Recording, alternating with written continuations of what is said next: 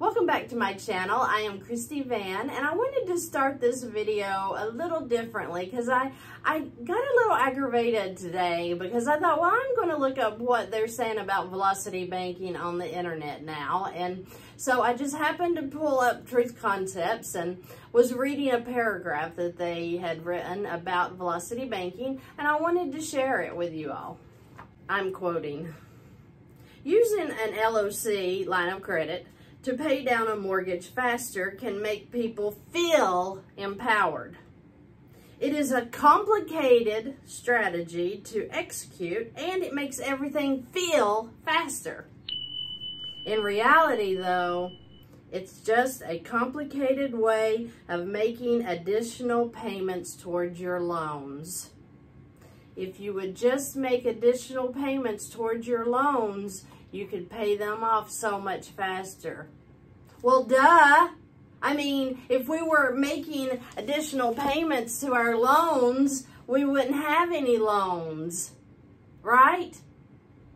They don't want us to pay additional payments because they're going to miss out on that interest payment that they get, aren't they?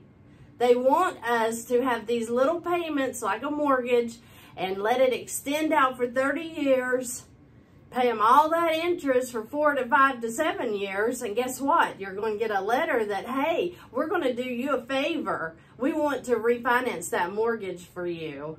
You've been a good girl. You've been a good boy. You paid us most of your interest. Now we want to refinance it for you. Give you a little bit of your equity, you know, 15, 25,000. And then we're going to take you for 50 more thousand over the next 4 to 7 years. Complicated? I don't think so. It's very simple. This is not complicated. This is a new mindset. This is a mindset that the rich have been using since the creation of the credit system. If you are just now learning about it, it should anger you, and you should start today getting your finances in order because it's not complicated. It's simple. And it is going to make you a wealthy person if you use this strategy the way the billionaires of the world are using it. Get on board. Listen. Let these videos soak in. I have so many videos that will help you understand the concept. It's very easy, very simple. And it's made for you. Not just the big guys. It's made for us, the little people out here, the ones that are making $3,500 a month, not $35,000 a month, not $3 million a month, $3,500 a month. I want you to learn the strategy so that you can stop the paycheck to paycheck feeling. I want you to get on board. So let's talk about the scenario that is on the board. Income is $3,500 a month. Expenses are $3,000 a month. Cash flow is $500 a month. The credit card balance stands at $7,500. It's a $10,000 limit with a $300 a month payment at 20% interest, okay? So let's just get rid of that. There's no need to keep letting this sit here at $7,500 paying $131 plus in interest a month. Let's just stop it. So we're going to take our income. Now I'm only showing $2,500 in income here because $3,500 is the total income, but we need $1,000 out, say, for rent, okay? Or maybe you have a couple of car payments if you don't have a rent or a mortgage. But let's leave $1,000 out so that we can pay the cash payments we need to pay. But we're going to take the $2,500, we're going to transfer it into this credit card. What did that do? Well, it brought our balance down to $5,000. So guess what? It went from $131 a month to $102.60 a month in interest. Now, the banks do an average daily balance. I go over this in about every video. the average daily balance. You have a $7,500 balance. You put in your payment. It comes down. Your expenses will come back out through the month, okay? So your electric bill, your water bill, your phone bill, your subscriptions, you know how all that comes out through the month. It doesn't just pop, it's in there one day. Unless you're using a credit card and say this is a line of credit, now you would definitely want to put your expenses on that credit card to get your cash rewards, because how much is this person going to be getting in cash rewards? If the card pays 1.5%, $25.50 is going to be their cash reward for the month, which guess what? Knocks this interest down. You're not paying that much. You're offsetting it, right? So think outside the box. People, it's not that hard, okay? So when you have your expenses coming out, now notice I said the expenses were $3,000, right? But we took $1,000 off for that rent that we're keeping out, because that's going to stay in the bank, because they love bank money. You know, you got to keep your money in the bank, right? So, but this $300 payment right here, guess what happens to it when you do your income transfer? It's gone. That payment's gone because you satisfied it when you put in your income. So now your expenses are $1,700 a month. Add the interest back in as well, and you're back up to $6,802.60.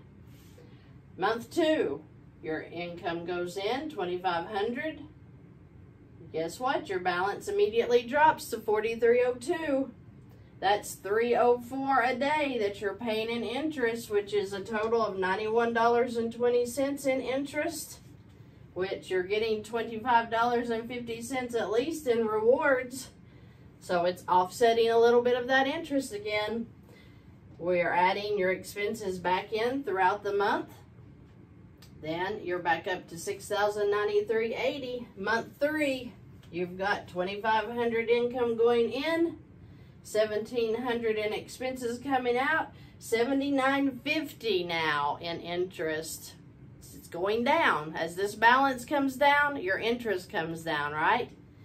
So now we're at $53.73.30. We're going to put the income in month 4. $2,500 brings our balance down to $28.73.30.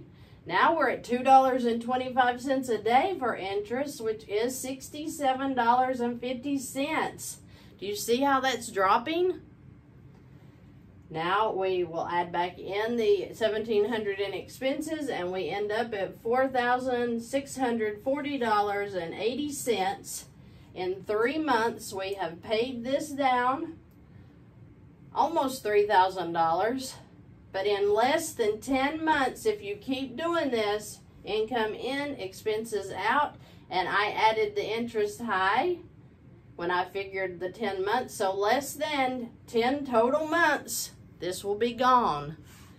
Then you can move on to bigger and better things. Maybe you have a car payment. Maybe you would like to wipe it out next with your $10,000 credit card. Very simple. This is not complicated. When you read things online that tell you this strategy is complicated, read on down to the bottom. Just, scroll all the way down and see if it doesn't start bringing it back to just pay those small payments to the mortgage company. So let me just finish this video with a quote from the last on this website that I read about what is velocity banking, okay? This is ultimately, however, a misplaced fear of interest cost. A longer mortgage gives more power to homeowners. Homeowners who pay their mortgage off over 30 years, for example, have more cash flow, as well as the power of inflation making payments feel lower over time. For more on why a longer mortgage is ideal, read our blog post on mortgages. Well, guess what, dudes? This is backed up by a bank. We've got to think about what we're doing with our money. We need our money working for us. We don't need to throw it away to the banks anymore. Let's get serious about our finances. Let's get ready to leave a legacy for our families. Build a legacy for your family. Be ready to leave them some money with all of the strategies that are involved with Velocity and Infinite Banking. Get your mindset changed. Don't be thinking like the banks have taught us to think, like our parents taught us to think because their parents taught them to think that way. We've got to change our thinking and know that you too can use these strategies to change your financial life. And I want to see you do that, and I want to help you do that.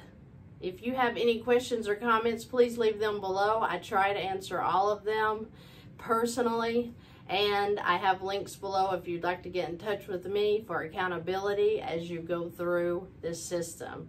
I appreciate you watching today, and I hope you have a terrific week.